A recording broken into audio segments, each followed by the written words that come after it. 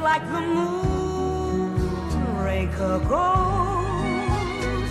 Moonraker! I don't like Moonraker. Neither do I.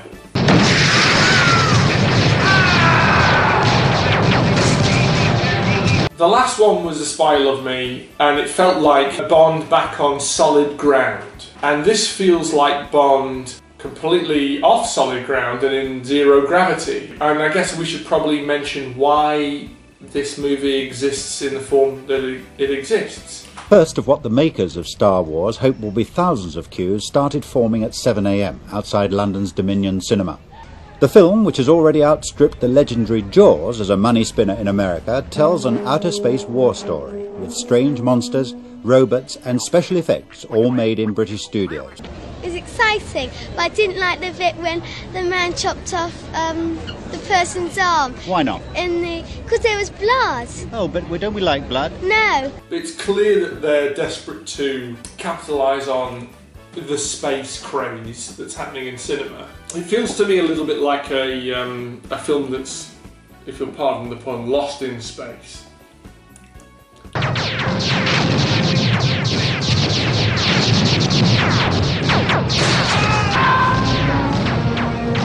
Doesn't quite know where it wants to be, doesn't even quite know how to capitalise on the success of Star Wars. The plan was that the next one would be For Your Eyes Only.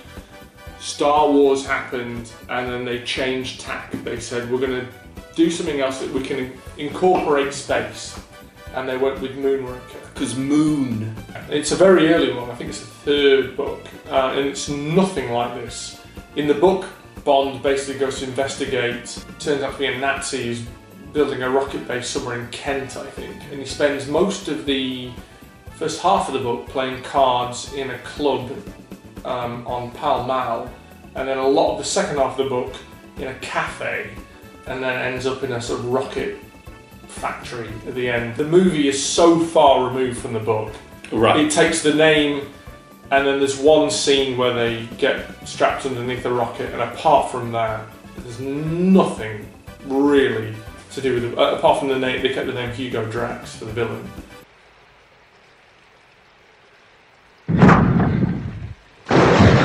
There are elements in Moonraker where I think the filmmaking of the team is at its highest. Some amazing stunt work, some amazing cinematography, amazing locations. Yeah, good effects, good special effects, really great models, good sets, really good sets. And it feels like the worst of Bond just demeans all of those things at every fucking turn. So like, all the fucking good things about this film are ruined.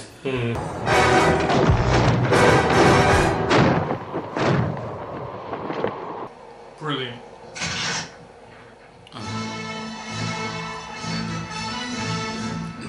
Yeah.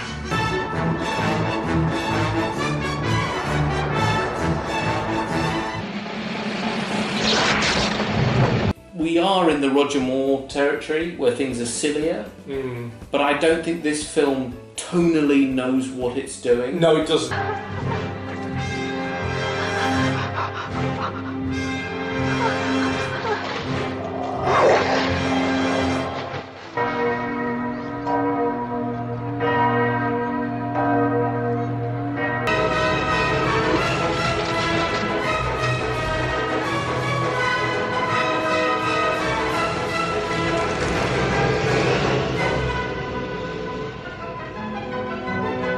They've thrown a hell of a lot of money at this. A lot of money. They've gone all in, and I don't think the gamble really pays off. I mean, financially it did for them. Yeah. It did completely, because this made more money than any Bond film to that point, and it made more than any Bond film until GoldenEye. So it absolutely paid off financially. Could I interest you in something? Well, I'm tempted to say yes immediately. Can I use the staff toilets? I'm afraid I need a shit. Please, go anywhere you wish.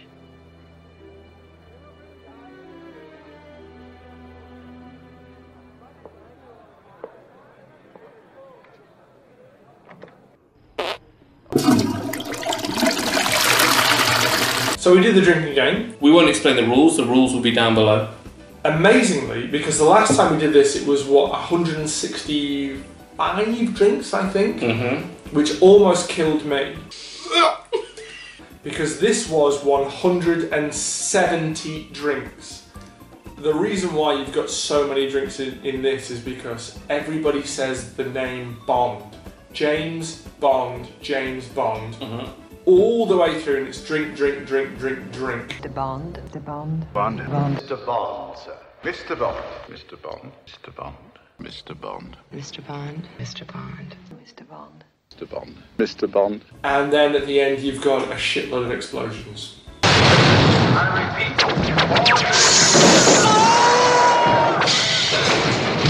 The plot of Moonraker is simultaneously very simple and very, very complex. Start of the movie, basically a space shuttle is hijacked. And we don't know what's happened, we don't know who's hijacked it, and Bond is put on the trail, go and find out what's happened. He goes to Hugo Drax, who is this sort of French industrialist billionaire character who owns the company that makes the space shuttles, and he goes to meet him, and basically while he's there he's tipped off by an employee that something isn't quite right about Drax's operation, and he's basically told you need to look into this thing because something isn't quite right here.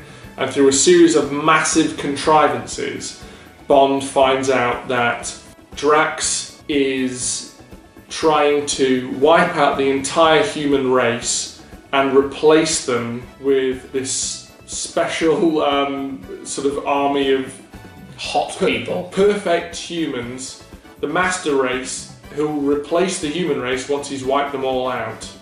Since we started doing these, in between, there was already a virus that was ravaging the world, but now we have billionaires flying into space against the world's best interests.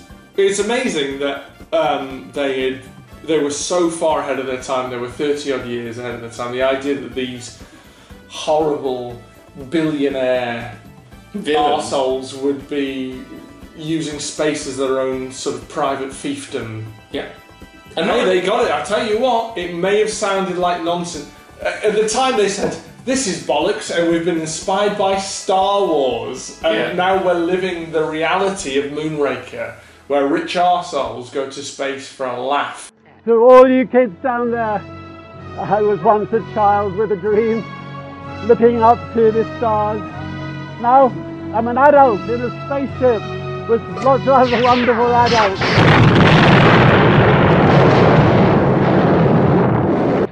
One down, two to go.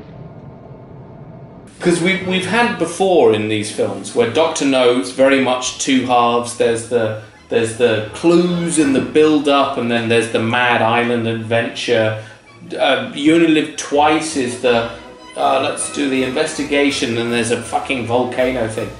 This, after about a third, just goes and goes mental and is crap from then on in, I would say.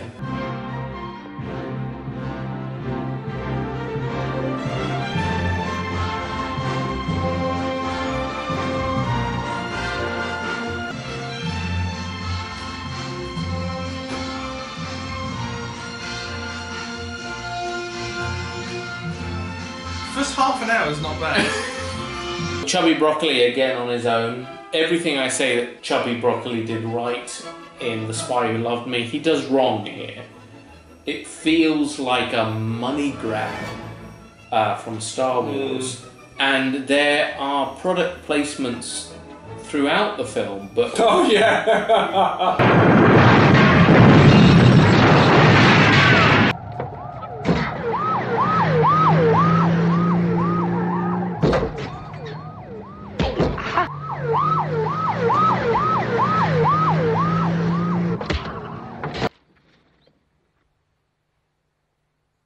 Drink 7-Up, have a fag, and then go on British Airways. Yes, yeah. Fuck off!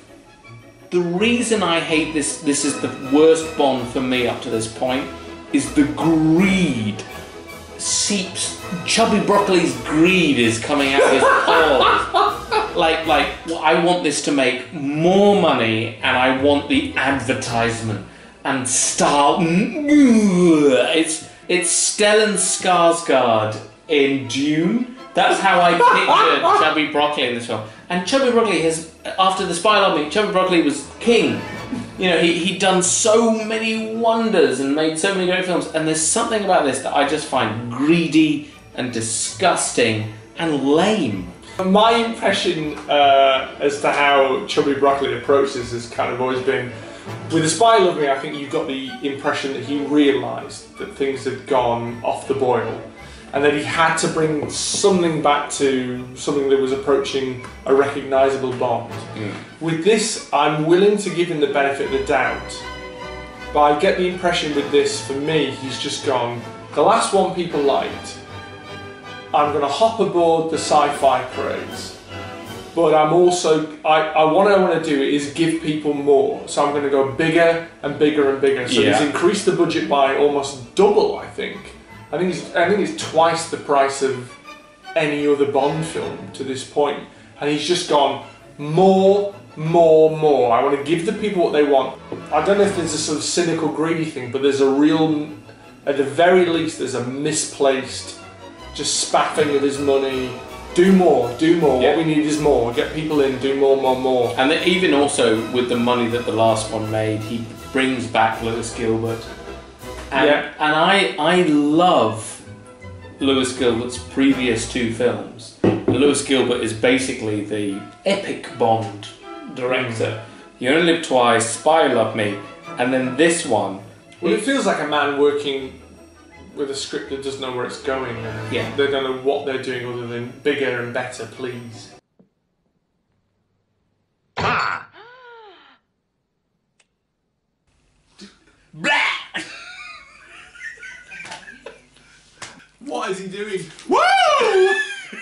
Only me. Ah! He also brings back John Barry, who I like some of it. I think it's a score that kind of gets lost a little bit. The sequence where they want it to work, it works, which is the reveal of the spacecraft is good effects meets good score, and it feels like something that should matter. There is the throwback to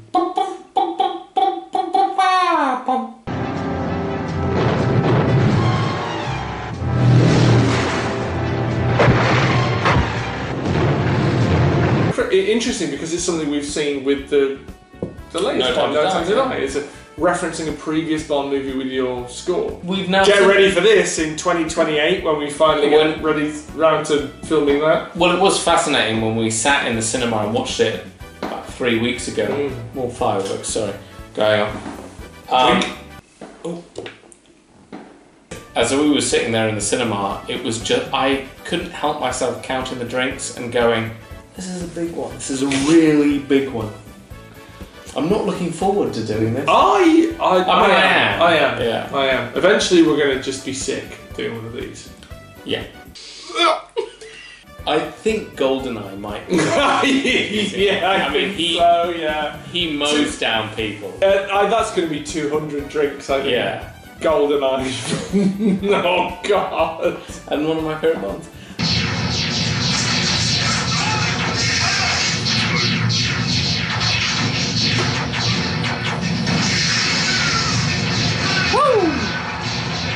The big thing here, I think, is this is Bond in space. The fact is, this exists because Star Wars made a lot of money. But also, Chubby Broccoli's philosophy was that it shouldn't be science fiction, it should be science fact. So what you have here, I think, at the end is this odd mishmash of aesthetics where nothing quite works very well. You've got a foot in both camps and nothing really excels. So, and if you watch the Inside Moonraker documentary, one of the things that the crew, you know, the special effects team are very, very proud of is that they managed to find a really elegant way of making the space station explode realistically. And they talk about how in space there's no flames because there's a vacuum, so there's no oxygen, so flames can't appear. Eventually what you do is they got a shotgun and they basically just shot the model with a shotgun. And if you watch it, it's really, really good, but it's this odd thing where they've spent a lot of time thinking about how they can realistically make a space station explode, but also it's a movie where several dozen space marines appear in jetpacks with laser guns.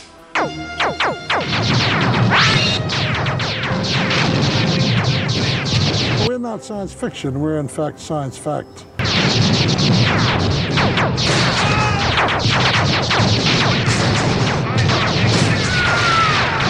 Half let's do it realistically and half let's do it slightly ridiculously. And you end up with something that doesn't do either particularly well.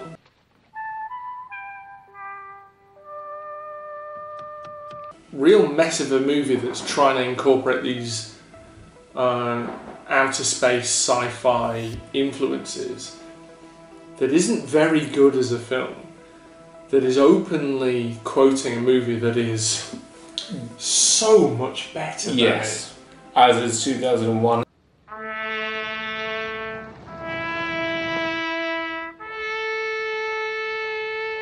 As is The Good, the Bad and the Ugly. Yes. And God, I forgot to get this whole cowboy bit in the middle.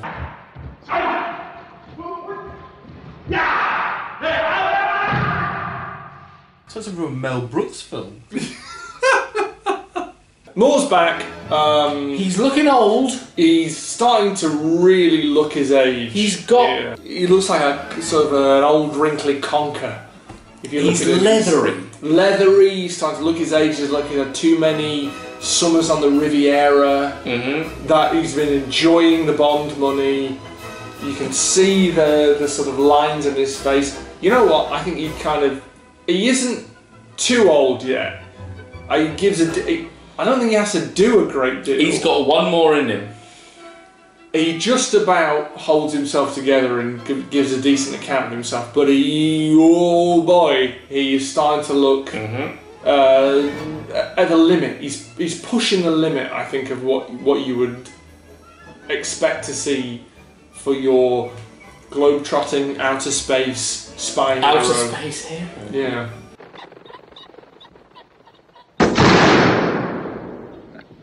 You missed, Mr. Bond.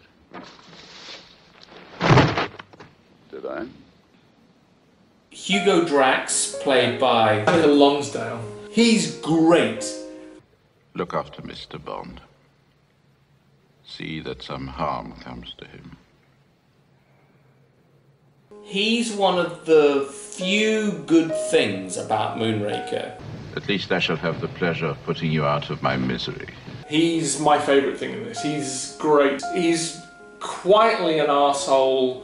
He isn't bombastic. He's not a sort of over-the-top villain. There's something about him that is just innately very, very charismatic, which I really like. But he kind of outshines almost everybody else in it. He really does, yeah. James Bond. You appear with the tedious inevitability of an unloved season. I didn't think there were any seasons in space. As far as you're concerned, only winter. He's given good dialogue as well. He is, he really is. And he nails that dialogue. He does. May I press you to a cucumber sandwich? Thank you, no, nothing at all. I'd say a sizable problem with Goldfinger is... Goldfinger? I'd say a big problem with Moonraker is Lois Maxwell. I'd say a sizable problem with Moonraker is Lois Childs. Where's Drax? Oh, he had to fly. How's Scott doing? He's got control of the command satellite. We put the launching gear for the globes out of action. The station breaks up. Yeah, everything's fine. We're going to get out of it fine. Yeah. She's awful. In her defence, she's got a really tedious character, but she's a completely lifeless performance. She spends all the last half an hour just stood with her arms crossed, yeah, doing nothing. I mean, it's a really It's a badly written, underwritten, tedious character. She's got not a lot to work with, and she does nothing with it.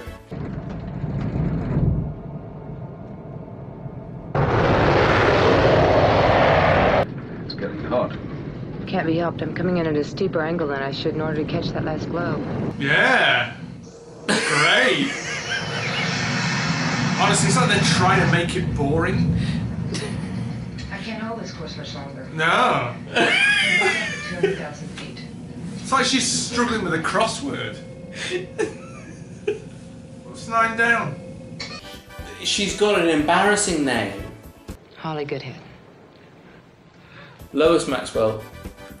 Not Lois Maxwell.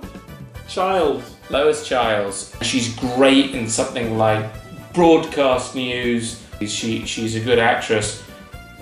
This just all fell very, very, very flat in this movie.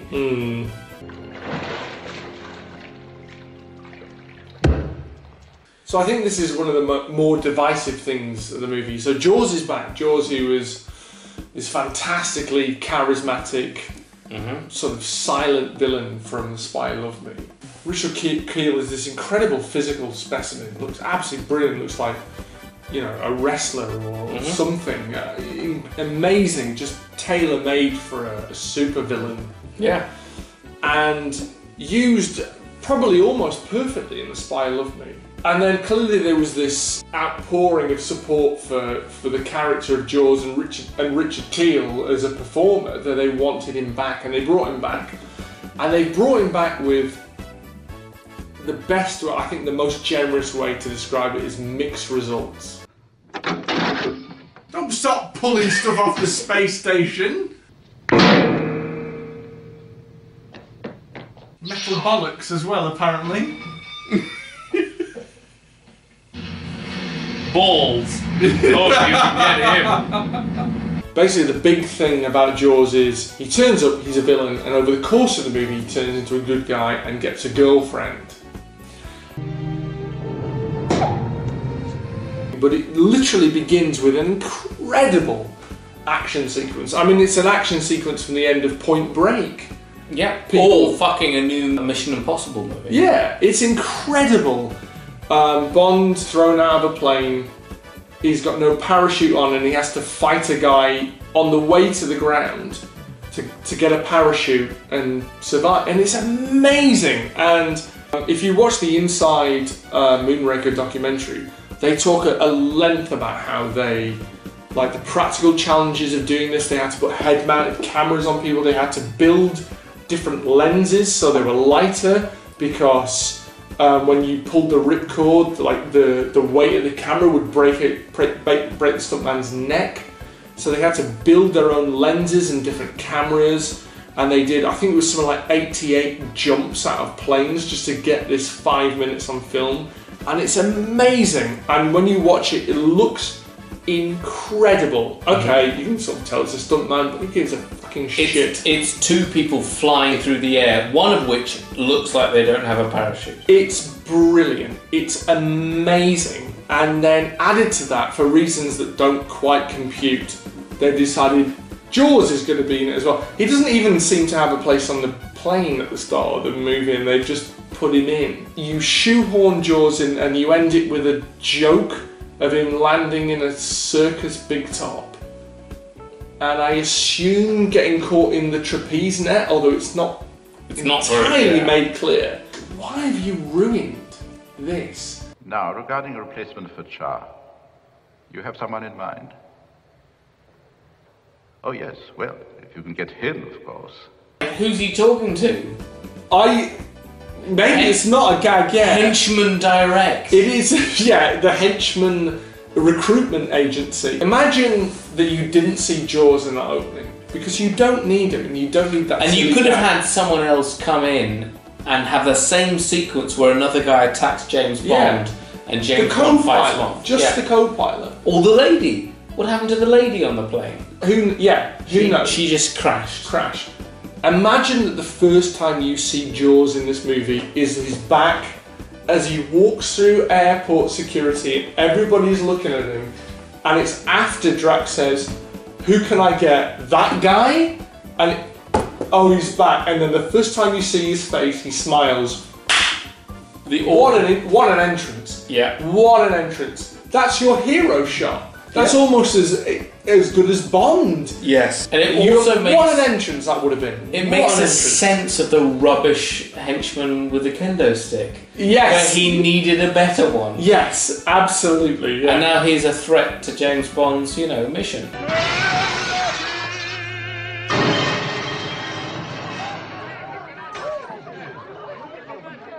Play it again, son.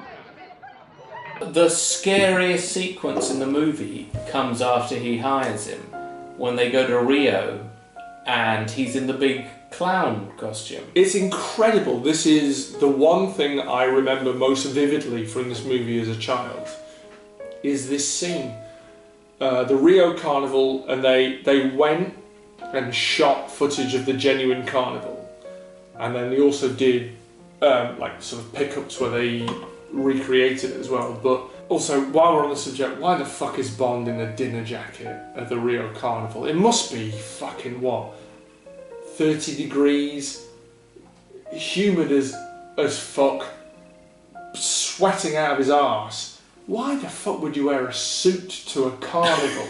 Brilliant moment where you see this clown's head, and the idea that Bond is moving and your eye is drawn to the clown's head, but then also the shot of him walking down the alley, I think, is fantastic. Yeah. I think it's genuinely frightening. It's something out of a horror movie. It really is, and I remember that vividly from my childhood, watching this movie and being terrified by the clown.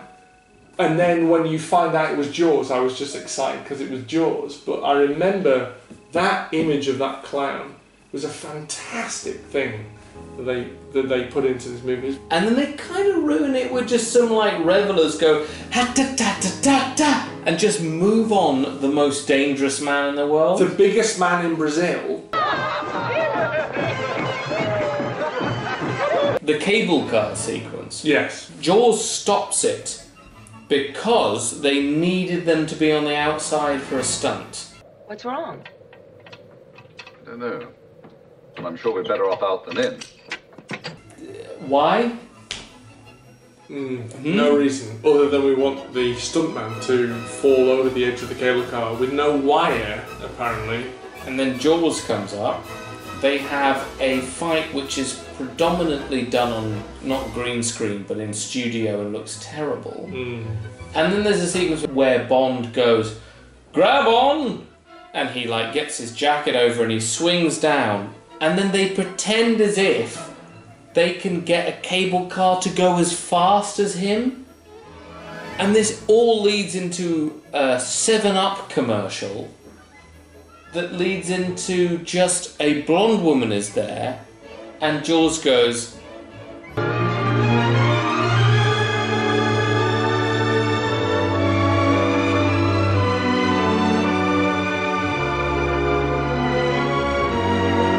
you've completely ruined your greatest villain. Imagine that if that happened in Empire Strikes Back.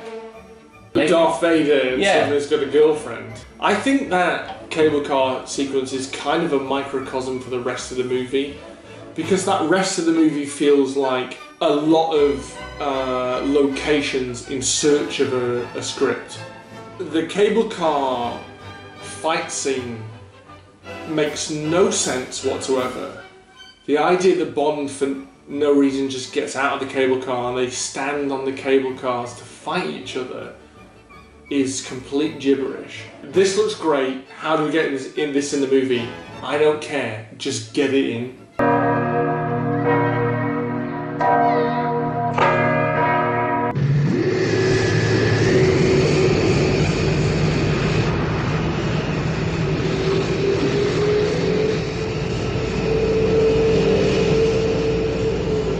It looks absolutely awful. It's a complete joke. It isn't funny. You've brought back the man who stares at his booze. It's crap. Q makes practical weapons. He doesn't make gondola weapon ships. Because why would you? And also the sequence in the Amazon. You've got James Bond in the Amazon, and you've got a piece of shit sequence where he's going around in his gadget ship and then flies away, and it's all comedy. I don't think they pull off anything in this movie. Well, here's to us.